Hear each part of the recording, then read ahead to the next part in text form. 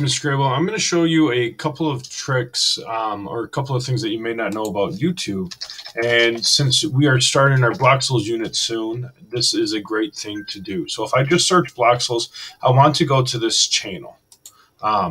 They have a great channel with lots of tutorial videos. So this is kind of their YouTube homepage. And over here we see home, videos, playlist, community, channels, and about. So I want to go to playlists, and they've already organized a lot of their videos into some tutorials. And if I click here, view full playlist for the Bloxels 2.0 tutorials, it's going to give me 14 videos. And this is great because these videos, this really helps me find exactly what I'm looking for in a quick way. Now, if you would like to create your own playlist, I think that it's a possibility for you. So let's say you want to create your own playlist. This is how you do it. So let's say you go into these tutorials and you're like, I don't need in this video all 14 of these videos, but I do want this video of creating art.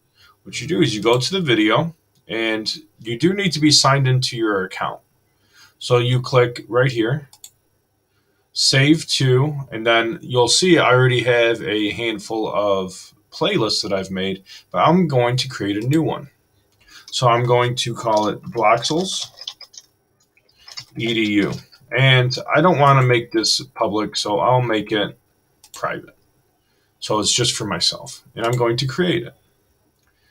And you can't see here, it just said add it to Bloxels EDU. Now let's say I want to work on creating characters. I can go ahead and add it to my Bloxels EDU challenge. And there it is, added to Bloxels EDU. Now, this will open up. So you've added a list of videos to your playlist. You may be wondering, hey, Mr. Grable, how do I ever find my playlist again? Well, over here, it's the hamburger menu in the top left is this menu. When you go over here, this center part, it shows you playlists, right? And it shows you which videos you liked. So if I click my Bloxels EDU playlist, there's my 2 videos that I just put in there. Another nice feature over here in this hamburger menu, when you expand it, it shows you what channels you've been subscribed to. Now, this is something that you have to be mindful of because you don't want to just be subscribed to everything. Like I'm getting a fair amount of subscriptions and it's becoming kind of white noise. So you want to pick and choose who you are subscribed to.